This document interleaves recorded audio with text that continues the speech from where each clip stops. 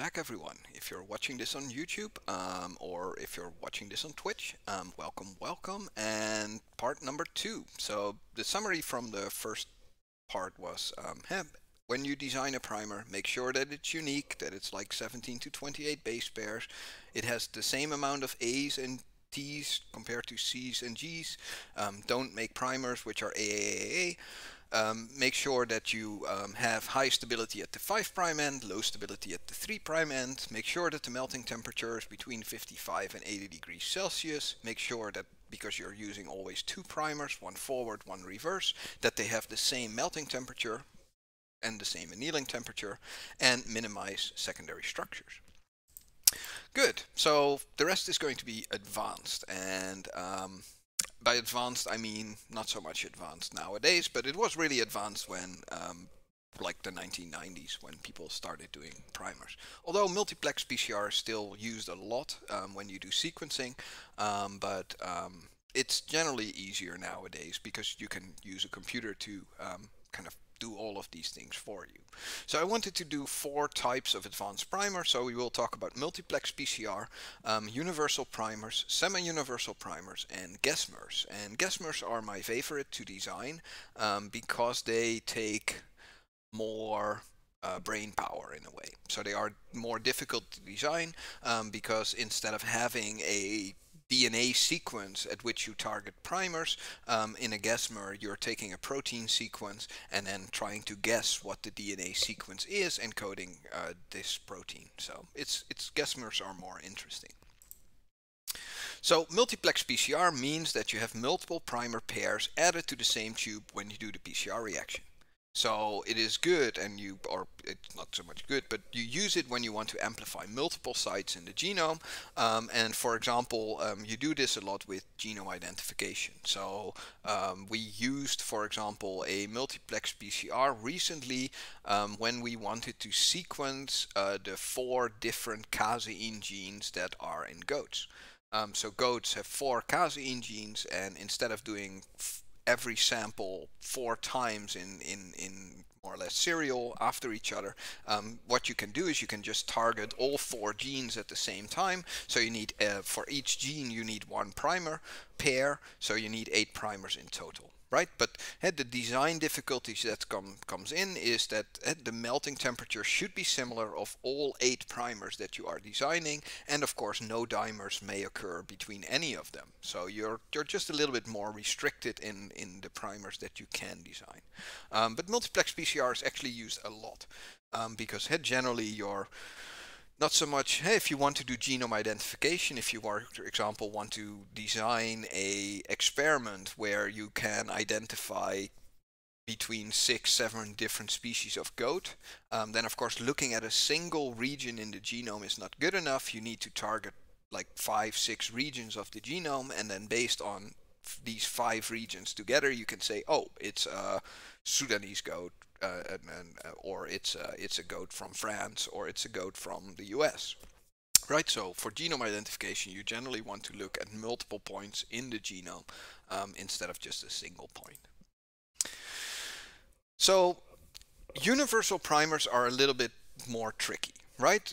So you can design a primer to amplify 1 product, but we can also design primers that amplify multiple products. And such primers are called universal primers. So, for example, if we look at the human papilloma virus, this virus is having, I think, something like 32 different variants, right? So you have a single virus, but this virus comes in 32 different variants, like the COVID-19, right? COVID-19, we nowadays have the alpha, the beta, the delta, the Omicron variant, and we want to amplify all of these. Right, so we don't want to know if you have alpha, but we want to know if you have alpha or Omicron or beta or delta, right? So we want to amplify not just one piece of DNA, but we want to amplify a whole family, right? So instead of having a single target, we're actually targeting 4 or 5 things at the same time, or sometimes up to 32. So the strategy here is that you first need to align all of the sequences that you want to amplify. right? So you need to make an alignment where you can use clustal-W or some other program that can make sure that you are aligning your target DNA, so your template DNA, to make sure that you find the most conserved regions at the 5' end and at the 3' end. Right? So you design a forward primer at the 5' conserved region, you design a reverse primer, and then we of course have to match the forward and the reverse primer to find the best pair. And then of course we have to make sure that it is unique in all of the different template sequences, and we have to of course ensure that it's unique in any possible contamination sources. So let me draw that for you guys. Normally I would draw on the board, but since we don't have a board, I'm just gonna draw it for you guys how this works. So let me get a new slide. Very good. Let me see if I can actually draw, because I didn't test the pen this morning. So imagine that we have a virus, right? So this is the standard virus, right? But now we have a different variant of the virus, and this different variant of the virus just has a little gap here, right? So it's the same sequence, but it just misses this part. Right, so this is 1, this is 2, and then of course we can have a third variant of the virus which has a little gap here, and it actually might have a little insertion, right? So a piece of DNA which is unique to this one. So this is number 3. Then we can look at number 4, and number 4 might be more or less very similar to the original virus but has an insertion here. Right, and then we might have a 5th version of the virus which is just like this, and the only thing that this one has is that it has some mutated base pairs, right? So the mutated base pairs are little x's. Right, so now after we've done the alignment, right, what we will see is that the alignment will come up and will make sure that the ending of the sequence and the beginning, or the beginning of the sequence and the end of the sequence are more or less the same. And now of course what we want to do is we want to find a region which is conserved in all of these 5 viruses, right? So if we would look at this, then we would say, okay, so this part here is conserved in all viruses. In all 5 it's the same, and this is here up to where we have the single nucleotide polymorphism. Right, then here we can see that there's a little part which is also conserved because it also occurs in all of the different viruses. And here at the end we have the same because this is also more or less conserved in all of them. Right, so now we want to find a primer which fits in this region. So we want to design a forward primer here, right? So forward primers are generally written down like this. So you have a forward primer which goes here somewhere. Right, and now we can actually design a very small reverse primer here, or we could design a reverse primer here. Right, and of course in this case, the only two which are possible is that you would design the primer here, so this would be your forward one, and here you would design your reverse primer. Right, so it's just taking all of the available sequences. It doesn't matter how many there are. Like I told you guys, like in human papillomavirus, there's like 32 or 38 different variants. So the first thing that you do is you take all of these 38 sequences, you align them, and then you try and figure out what the best region would be to design your primers on. So in this case, the red regions are the regions which are stable across all of the different types of virus. So you would want to put your primers here to make sure that you can target any of them. Right, so now when you get an amplification, you know it was one of these 5. You don't know which one, but you know that it at least was one of these 5. So that's generally how these work. So that's kind of the strategy, right? Just simplified by a little drawing. So semi-universal primers are more or less the same, but now you want to exclude some of them. Right, so you want to say that, okay, so I know that HPV comes in 32 different types, but only the first 6 are very dangerous for humans. And the other ones we don't care too much about. Like if you have it's okay that nothing will happen, right? But type 1 to 6 are very dangerous. And so what you do is again the same strategy. So you align all the different types that you have. You identify a subset of the genes that is more similar to each other than to the others. And in this case, we want to look at type 1 to 6, which are the dangerous types. So they should match, but the other ones, so the other like 25, they should not have this piece. So it's again the same strategy, but now we are just going to say, well, we find the region which is conserved between types 1 and 6, but which is not conserved by the other types. And this is really difficult because, of course, like generally it's very hard to find regions where exactly the group that you are interested in is different from the group that you're not interested in. But this is kind of the strategy, and for the rest the strategy is of course the same as the universal primers. So Guessmers are my favorite, like I told you guys. So Guessmers are when you do not have a DNA sequence. Imagine that I'm working on some weird animal which only occurs on a single tropical island, and no one ever worked on that animal before, so there is no DNA sequence available. No one actually spent the 10,000 euros to build a reference genome for your species of interest. But you do want to learn something about this animal, right? For example, you know that this animal is a, well, let's say a goat, right? So you sail to some island, you find a goat there which no one has ever studied, so you're not sure what the genome of this goat looks like, right? So you don't have a genomic sequence. What you do know is that probably a lot of the proteins that this animal has are very similar to proteins which occur in other goats. Right, so what you can then do is say, well, okay, so I'm going to take something which every other goat has, for example, hemoglobin, and I'm going to target my primers based on the protein sequence of hemoglobin. So what you do is you take your amino acid wheel, right? Let me pull up an amino acid wheel for you guys, so that we can have a more amino acid wheel. All right, let's go and look at this in here. So let me show you one of these. Make sure that we have a, no, that's not a single picture. Just want to have a single picture which shows relatively well on stream. So, all right, so let me show you guys my Firefox. And here we have the amino acid coding wheel. Right, so we know that the protein sequence is going to be, for example, alanine, asparagine, glutamate, glycine, so just the first like 5 here. Right, then of course we can now figure out to do what the possible DNA sequences are going to be. Because we know that if we have an alanine, we definitely have a G, and then we have a C. But the third one we don't know, right? And this is because of the wobble base, so the third base which is degenerate in the tRNAs. So, but we can then write down more or less on our piece of paper, we can write down, okay, so it's definitely a G, then it's a C, and then it's kind of a question mark. Right, then the next one is aspartame, so it's a G, it's an A, and then it's either a U or a C. Right, so we can just write down the most likely DNA sequence of the protein, and then use this most likely sequence to kind of design our primer on.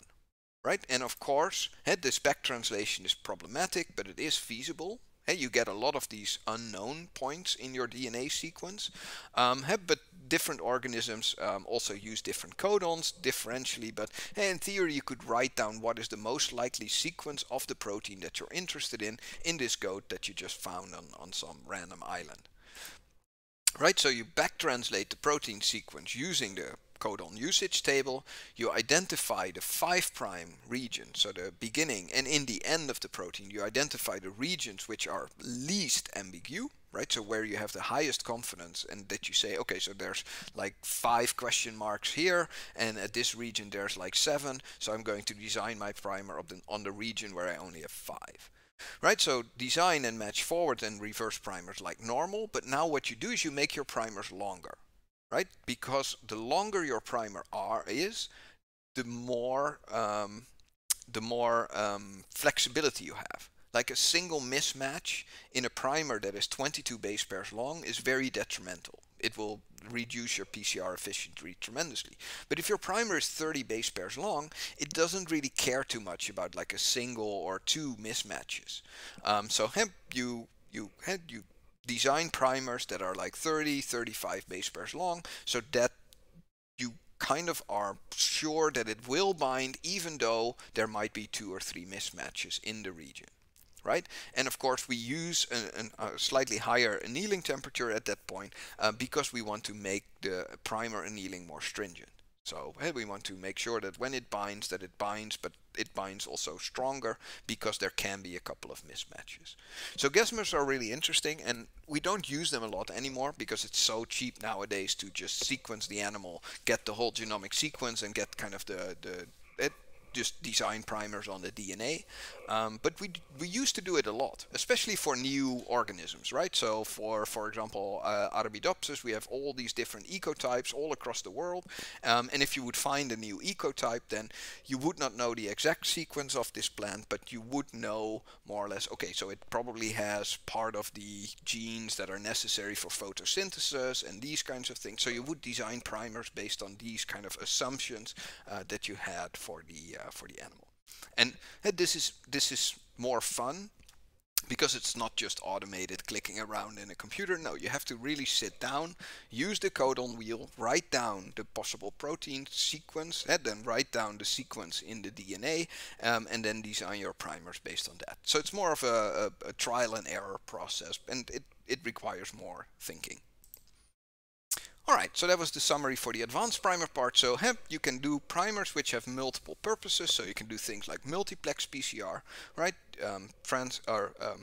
Amplifying not just one region of the genome, but amplifying like 5 or 10 regions at the same time. Nowadays, multiplexes are actually quite multiplex. So for one of the studies that I'm currently looking at, we are actually using like 2,000 primers in one reaction. So we're targeting around 900 regions in the genome at the same time. So we have 2,000 primers, and all of these primers need to be more or less adjusted to each other. So if you add a new primer, then you have to go through all of the old primers and see if they form dimers. So this is really where you need to use a computer to kind of figure out if adding 2 new primers will upset the whole reaction, or if it's just perfectly fine to add them. So we have semi-universal primers and we have Guessmers, and there's many different other types of primers, but these are generally the 3 that are done the most. And so there are a lot of fields where primer design skills are required. So it doesn't matter what kind of a master you do, or if you want to do a PhD later on. Generally, if you do a PhD and your PhD has a part in the lab, you will need to be able to design primers. Right, so had things like real-time PCR, so measuring the expression of genes, but also population polymorphism studies where you look at different populations which are in different areas. Then you also use primers. You can also do internal probe design. For example, if you're designing a new microarray, you're also designing primers, right? Because a microarray is nothing more than a glass plate with a lot of primers on there. Yep, but the very basic rule remains the same everywhere. Achieve the appropriate hybridization, specificity, and stability. So make sure that you target one region and only one region, and make sure that when you have targeted that region, that the reaction is more or less a stable reaction, so that 2 primers that you're using have the same temperature, they do not bind to each other, and they do not form any weird hairpin. Good, so next step will be just me showing you how to design primers, how to use different tools that are available. So how do I use bioinformatics to do my own primer design, and there's a little bit of blah blah about databases and these kinds of things, but I'm going to skip through that. So again, I hate this. I hate this. I hate this. I hate this. Microsoft Word is such a bad program because it actually just, right? It doesn't recognize that the database is called Ensembl without the E. It just thinks that you're talking about an ensemble, so people playing the trumpet together. So it always will put the E behind ensemble. Like, automatic text control is horrible sometimes. Alright, so I wanted to tell you guys a little bit about databases and about basic functions of Ensembl, and then finding a genomic location, like how do we now extract the sequence that we are interested in. You should add it to your dictionary. Yeah, it definitely should, because it goes wrong in papers all the times as well. That I say, oh, we downloaded the sequence from Ensembl, and then the E is there again. So how do we find a genomic location that we want to amplify, and how do we export sequences, and how do we then use the different tools that are available to do primer design for you guys? So genome browsers are ubiquitous, right? If you go to Ensembl, we see a genome browser. Let me just pull up a little Firefoxy for you. So this is how the Ensembl site looks, right? And then if we go, for example, to mouse and we just search for a gene, so favorite gene of interest, right? Then when we search for that, then we can click on the first search result. And then of course we have here the component which is still loading, which is the genome browser, right? So, and it takes a long time to load apparently. One of the things that I don't like about Ensembl is that it always defaults to the normal HTTP site and not the HTTPS. But this is a genome browser, right? So a genome browser is there to show you the whole genome or parts of the genome, and it shows you where the genes are, and it shows you all kinds of other information like where are variants in the sequence, and what kind of phenotypes are associated, and where are things like regulatory regions. And the nice thing is you can actually add a lot more things. Like so here we see a little CTCF site.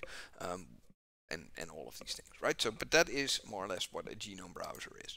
So a genome browser is there to annotate and visualize the whole genome of part of the genome. It allows you to use different scales and zoom in and zoom out. And it allows you also to have a coordinate system. So to talk about where in the genome we are talking about, right? So a coordinate system means that we can say that our gene is located at chromosome 1 at 2 million base pair. And of course, it's integrating all kinds of different sources of information, right? Like the Ensembl browser that we were just looking at. So here we have the information about the sequence somewhere all the way at the bottom. No, the sequence is not shown because I'm zoomed too far out. But here we see, for example, the genes, and the genes of course come from a different database. The contigs, which are the built-up fractions of the genome, come from a different database. Then here we have the genes, which again come from a different data source. And we have then the sequence variants, which generally come from dbSNP.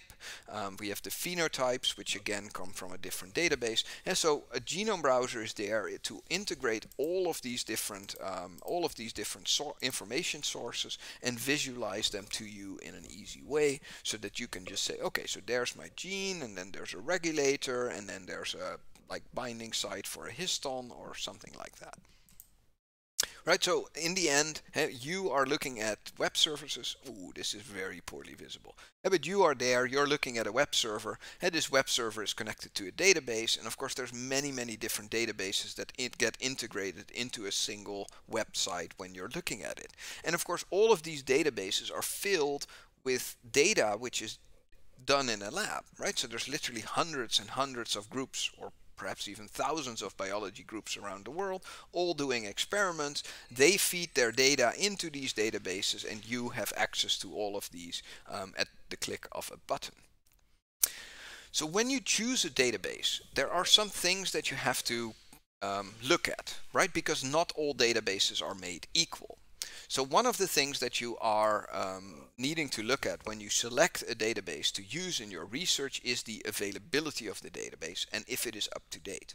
Right? If you're using a database which has not been updated since 2010, then the information that you're looking at is not very not very up to date, right? So that's what you want. You want to have the latest information. So hey, if you look at a database, you always want to look at when the database was last updated.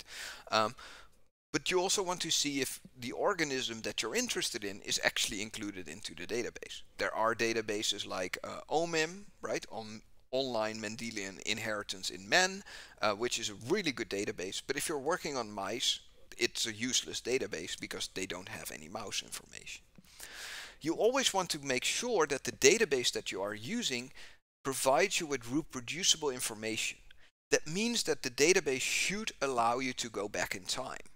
Right? And that is one of the nice things about, for example, Ensembl, right? Because Ensembl, if we just switch back again, right? If I go all the way to the bottom, it says here, this is Ensembl release 105. This release is December 2021. But if I click here, View in Archive Site, it allows me to go back in time. So it allows me to look at the database as if it were December 2017. that means that I have the ability, or Ensembl provides me the ability to redo an analysis like it was 2017. And of course, papers which are published in 2016 or 2014, right, they use this version of the database. So if you want to reproduce their research, then often in the newer database, you can't. You have to switch back to the old version to get the exact same results. Because our knowledge about the genome is continuously like improving, or it's continuously updating, right? It's the same as the reference genome. For mice, we are now currently at version MM11. So the mouse genome is currently at version 11.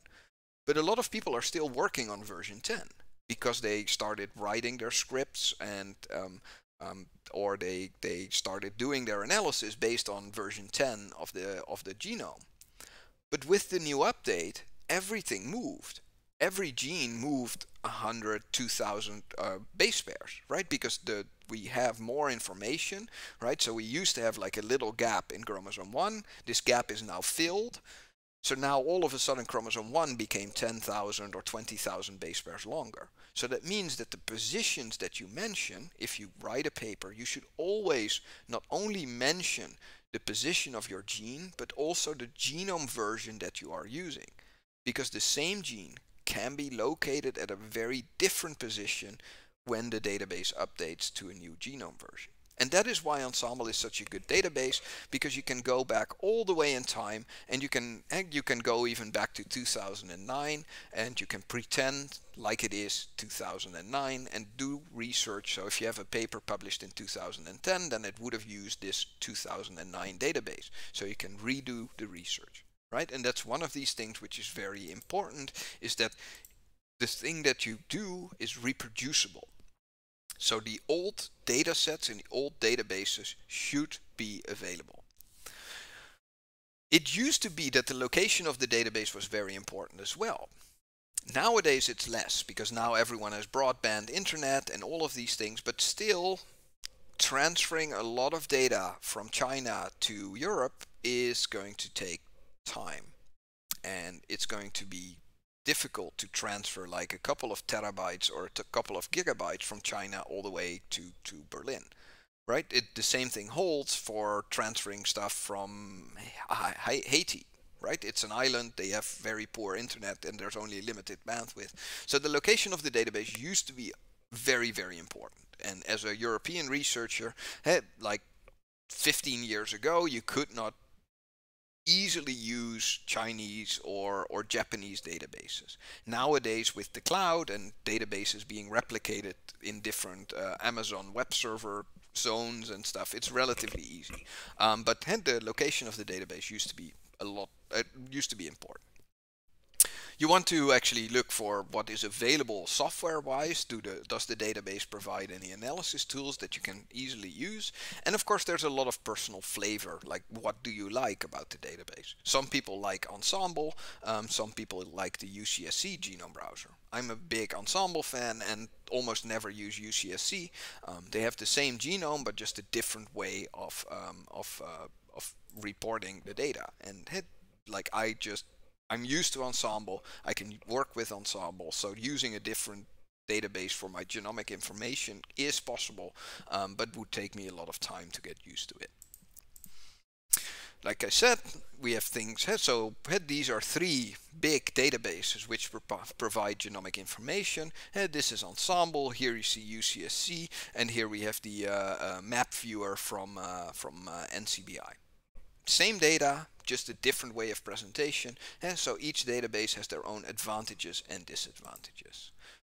Ensembl we already saw, drilling down a little bit in Ensembl, there are some things that you should know, right? So if we look at a certain genome, the thing which is important to mention in your paper is the assembly.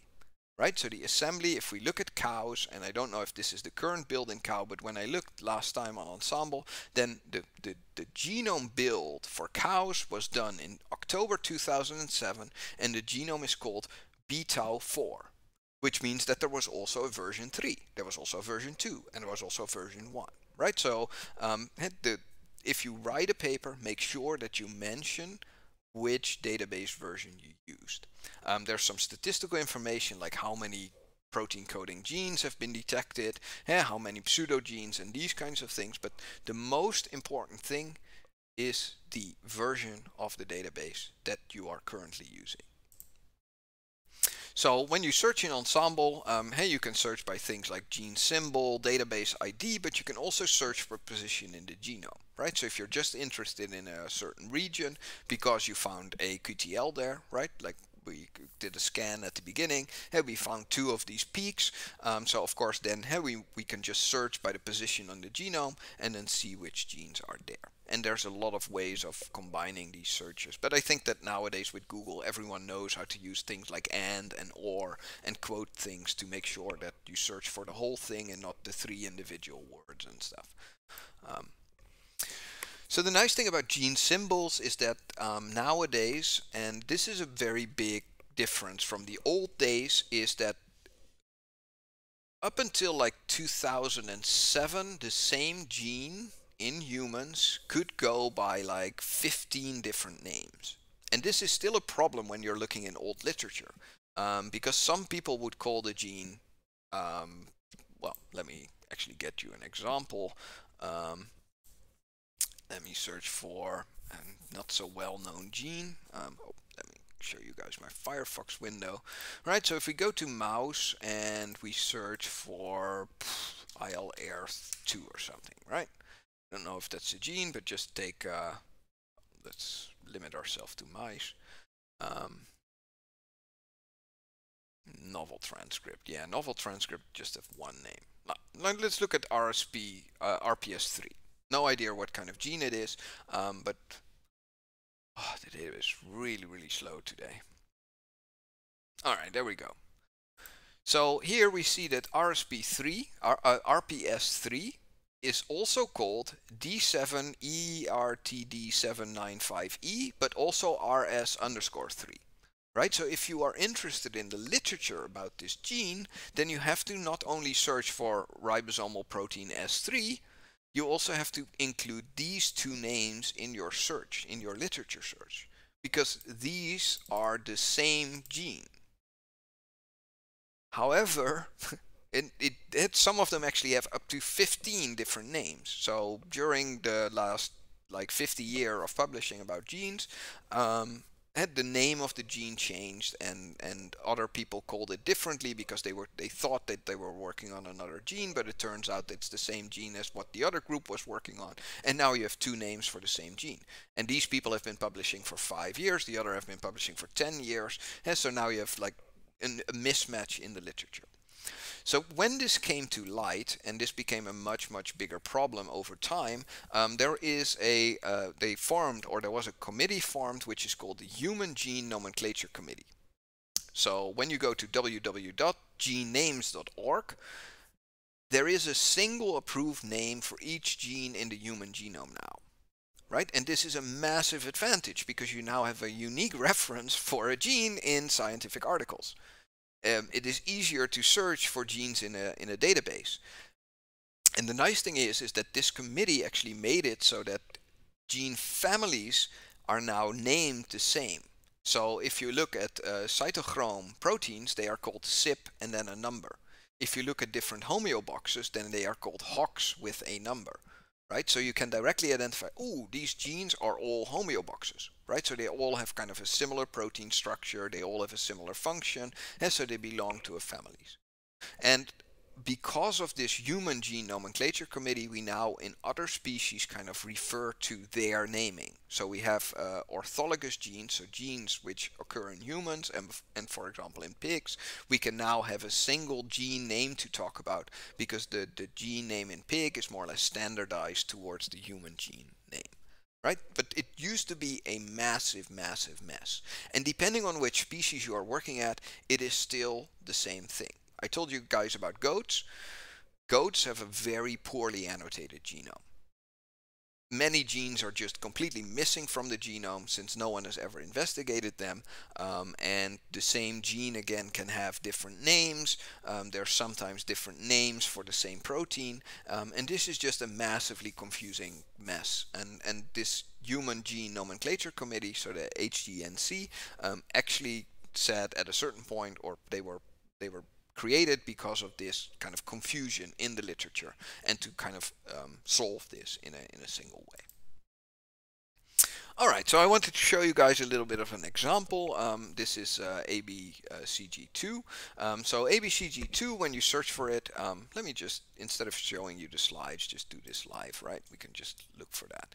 So I wanted to search for cows, right? So just go here, select cow, which starts with a C somewhere. Cat, oh crap, I just missed the cow. Alright, no, don't go to bush babies. Go to cows. Cow, cow, cow, Chinese hamster, sea lion, cat, cow. There we are. Alright, so this is the cow genome. So the first thing that we can see here is that the cow genome has been updated because the current assembly is called ARS UCD 1.2. So it's not called Bos Taurus 4.0 anymore. That's the previous, or the one before. But the new genome assembly is called ARS UCD 1.2. We can look at the karyotype, right? So we see that cows have 29 autosomes, they have an X chromosome, and they have mitochondria, right? If we then look here, then we see indeed that this is a relatively new genome because this genome was constructed April 2018. We can see that it has a 2.7 billion base pairs, right? So just some basic information about the genome. Alright, so when we go back to cows, we want to search for ABCG2, and just see, so that's a cattle gene. Alright, so now one of these things that we can see, right, is that I made my slides on the previous version of the genome database.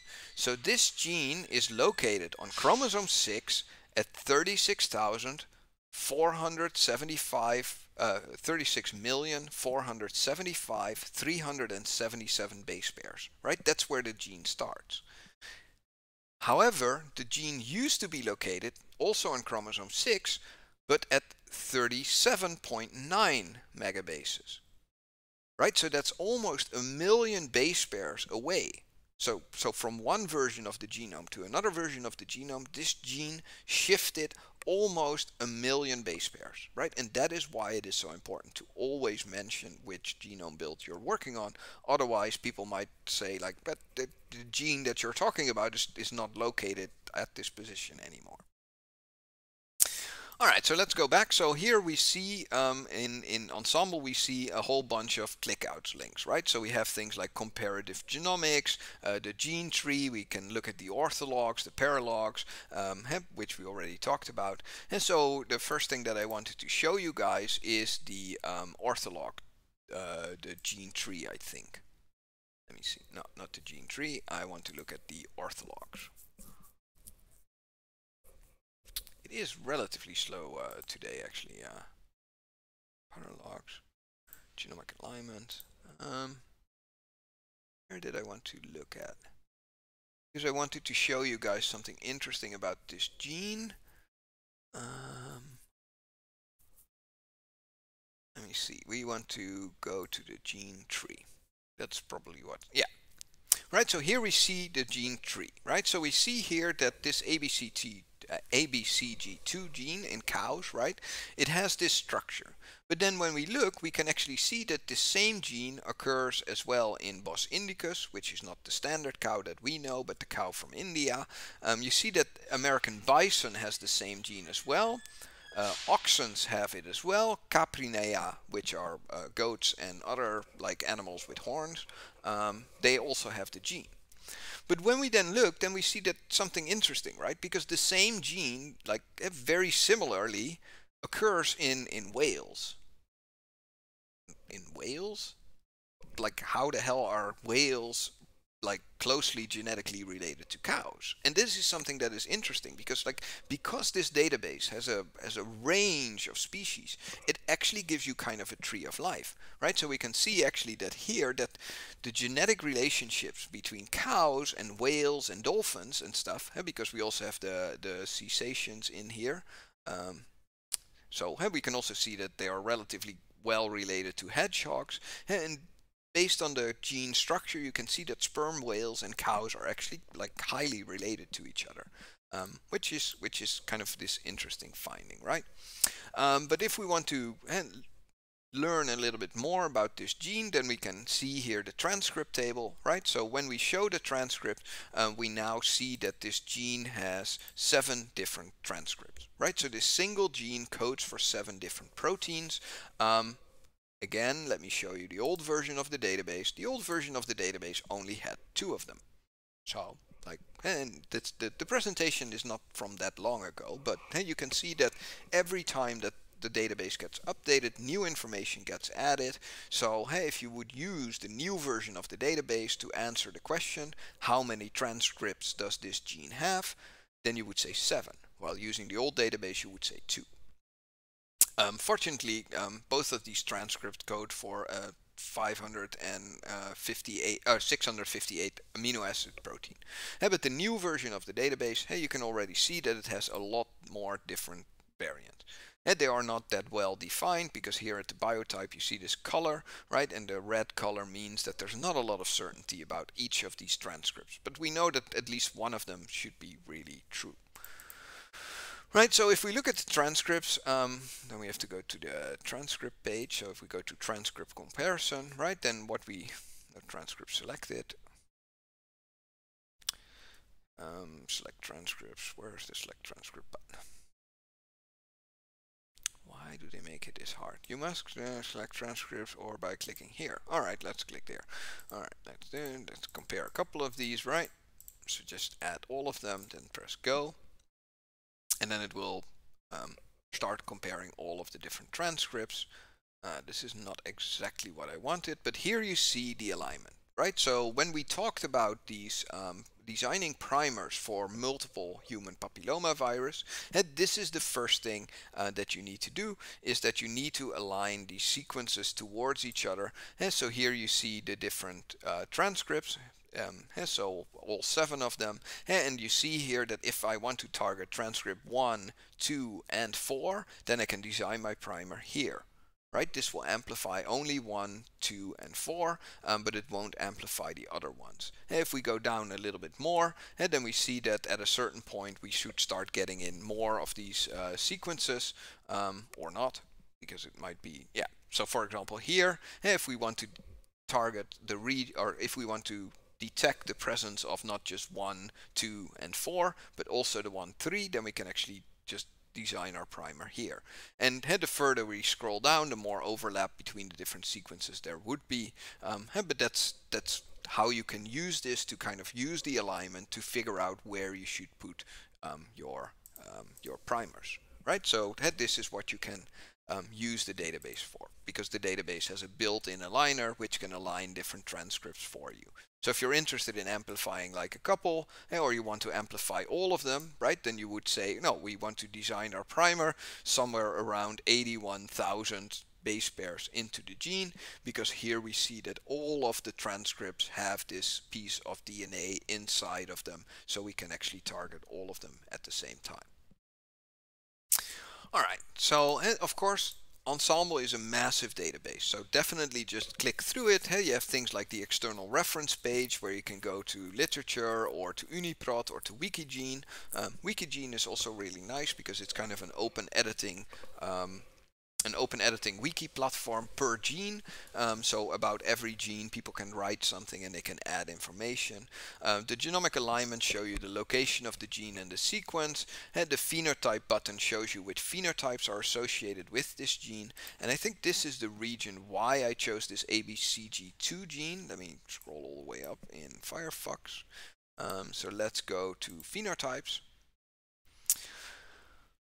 Non-found. Interesting. So there are some some phenotypes from mouse which have been associated with mice. But I think the one from I think this gene was very important for like milk production in cows, but it doesn't matter too much. Anyway, so generally what we want is we want to see single nucleotide polymorphisms, right? Because these things will allow us to do things like track origin, right? If we have, because if we would just amplify a region of the genome or amplify a region of the gene, right, then it would be the same for goats from Sudan versus goats from Italy. But these single nucleotide polymorphisms, they allow us to then PCR out a piece of the genome and then sequence it to see which letter there is. And if we know that all Sudanese animals have a G, while all Italian animals have a T, right, then we can use the results from sequencing to say this animal, which we have never seen before, is probably of Sudanese origin, or it's probably from the origin of Italy, right? So if we want to do genome identification, we want to know SNPs. So in the database, let's just go back to the database, we can go to the variant table, and the variant table will show us all of the known variants in this gene, right? So here we see that at this variant, at this position, the reference genome is a T, and the alternative allele is a G. Right, it is a SNP and it comes from dbSNP, so that's all perfectly fine. Then you have like the evidence. So for example, the frequency for some of them, and so for some of them there is known frequencies in different breeds. Right, so here we can see that the minor allele frequency in the highest population is 0.6, and we can actually go to genes and regulation, but also to population genetics. I don't know if this one is in multiple populations. No, so it's only in one population measured. But if you have, for example, goats that are, or if you're interested in cows, right, then some SNPs have a very well characterized kind of population genetics saying that, well, if this is a T, then it's highly likely that it comes from Asia. If this has a C, then it's highly likely that it comes from the US. But this is not the case for this one, because this one is just classified in one. All right, so we can then look at all of the SNPs, right? And generally, what you want to do is you want to filter the consequences, right? Because we are generally interested in only SNPs which change protein, right? So which are called missense variants. So we can say turn everything off, and then only give us the missense variant in this gene. Right, so these are missense variants which change the protein. So instead of having a certain amino acid, these mutations make it so that you get another amino acid. And this, of course, has an influence on the function. Right, so in this case, let me go back to the presentation. We want to look at a certain one. So it's a missense mutation means that it changes the amino acid. We use dbSNP to get more information, but in this case we want to do RS43702. 43702. Can I just search for that? 43702. Enter. Search. All right. So let me go back to Firefox. So here we see the SNP.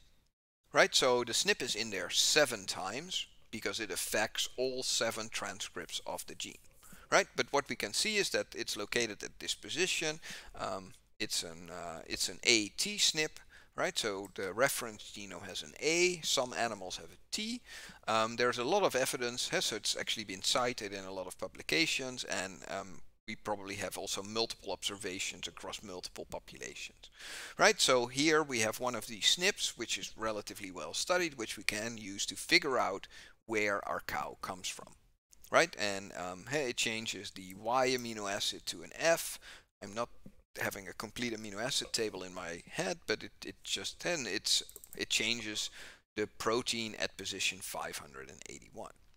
Right, so imagine that we want to PCR out this very well-known SNP, right? Because there's publications about this, and there's things like multiple observations. And so in the next part of the lecture, we will go through all of the steps that you need to do to extract this piece of the genome from the cow genome and then send it in for sequencing to get which SNP is there. All right, so that's it for this hour. So let me, oh yeah, people on YouTube, thanks for staying until the end, and see you in part 3 of the lecture. So.